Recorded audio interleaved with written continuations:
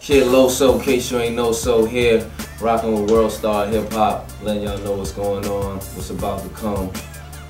We got the album, of course, Loso's Way. We got the mixtape, which is called There Is No Competition 2, that I'm gonna work on with DJ Drama. We also have a website coming, myfabulouslife.com. So here today, I'm gonna fill you in on all those things, let you know where I've been, fill y'all in.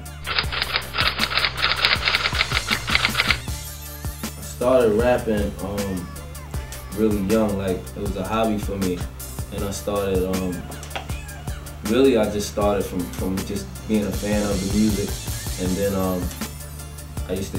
I started getting connected to certain rappers that I thought were dope, like Big Daddy Kane and Coogee Rap, and I think you probably hear it a little bit in my multi-syllable rhyming now, as how I was so much into them at that time. And at first I used to write their raps out, you know what I mean, and then I took their raps and switched them around and said what I wanted to say in their raps. Then that started getting too easy, and then I started writing my own raps. And it was always a hobby for me to just write, and nobody even really knew that I rapped at my younger age. And then I think one of my friends started running his mouth. Big shout to Sap, and he was running his mouth and telling everybody. And then from there, like my whole hood was just on my back, like pressuring me to rap because they heard I was so dope. So I remember the situation where I was young and just really starting to feel confident about myself rapping. I didn't even think that I was ill. I just thought I just liked to do it. You know what I'm saying? And it must have started when I was like 12, 13 years old. The chain I have on today, I got a few chains. The chain I have on today means symbolizes my company and my crew and my entertainment company, Street Family. So we kind of, San Francisco 49ers, we kind of borrowed their logo for now. Don't sue us, it's just for now. And you know what I mean, I think I really just, to me, it was so, the initials were so bold that's why I came with that. Really right now, we in the process of bringing members into Street Fam, but we have a core membership right now of me, Red Cafe, Paul Kane, Freck the Billionaire, a guy out of LA by the name of Kobe, and just trying to build something from the ground up.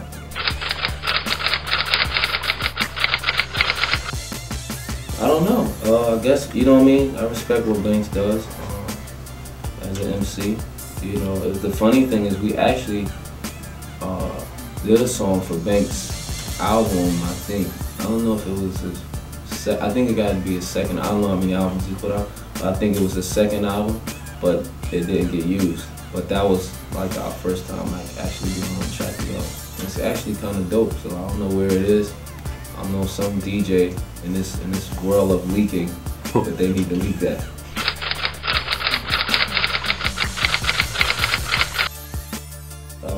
Really, my relationship with Clue is still, to this day, he's a part of the production company I'm signed to, Desert Storm, and he's a partner in that, and aside from the business, we're still partners on a regular, everyday level. You know what I'm saying? So he does his thing. I mean, I don't know if people still see me, you know what I mean, or connect us as much as they did early on in my career. You know what I mean, through that mixtape era. But like he's still involved, you know what I mean? He's doing his thing. He's on Power 105 radio in New York. He's hitting the club scene right now, pretty heavy. So you see Clue around.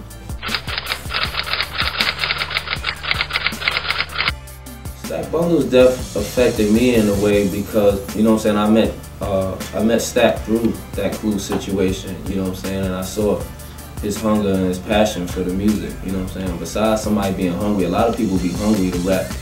because they just need money, you know what I'm saying? And I don't think that was what it was Stack, you know what I'm saying? He had a passion about doing it, and his passion for the music, you saw it every time you saw him, you know what I'm saying? So I met him through Clue, and that situation where I heard about his untimely death, it was shocking, but at the same time, it was like a wake-up call kind of thing for people who kind of become successful a little bit and don't know the boundaries of being successful too. You know what I'm saying? So I took it too, because in some form that I've become successful, and I still dibble and dabble within the hood, and you know, keep my same friends from the hood, and in certain situations what happened with me, and that was really probably the most tragical situation that could happen.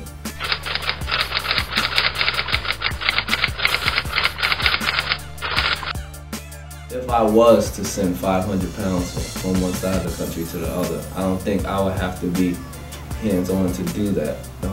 But really, I looked at it as I took another experience too from it, is that how, you know what I mean, now this media era, they love to attach a name to certain stories, to sensationalize a story. So I think once the guy said any kind of name, you know what I mean, and it stuck, and the media ran with it. And even though I read the story myself too, and it said at the end of the story, the cops questioned both of the guys involved who got arrested, and their stories wasn't adding up. You know what I'm saying? It seemed like lies or made up stories, and people still ran with the story, you know what I'm saying? So, you know, now I got people hit me up like, yo, Fab, what's up with them pounds? You know what I mean? We got the connect over here, we got the transport.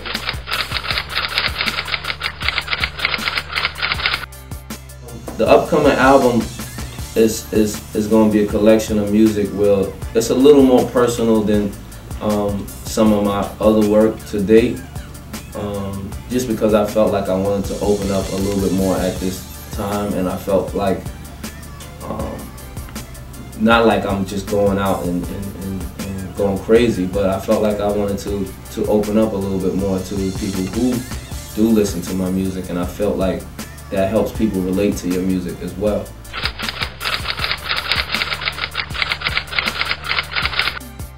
My favorite song is, wow, my favorite song on the album might be a song called Pachanga. Well, it's really like Pachanga, and it's from the movie Carlito's Way. This boy that was rolling with him, name was Pachanga, and at some point in the movie, like this was like his right hand. At some point in the movie, his man kind of changed on him a little bit, and somebody came to him and told Carlito like, yo, this guy Pachanga is talking about how he's not making no money with you. He ain't getting no money. They saying that he's spying on you for somebody else. And Carlito was had his own problems on his mind and kind of ignored that. And at the end of the movie, Pachanga is partially the reason why he got killed, because he led Benny Blanco to where he was leaving at. So really, that song, it comes into play. I called it Pachanga, was because, you know what I mean, you have different relationships in life, and sometimes they change for whatever reason, you know what I'm saying? So, and in the first verse, it was more about just friends that the relationship changes, and the second verse, I talked about your love interest relationship changing, and then in the third verse, I talked about how you can be in a crew, and the love changes within your crew. And it's a real song, so you know what I mean. That's why it's one of my favorites. Just that came off the top of my head. That's one of my favorite joints on that.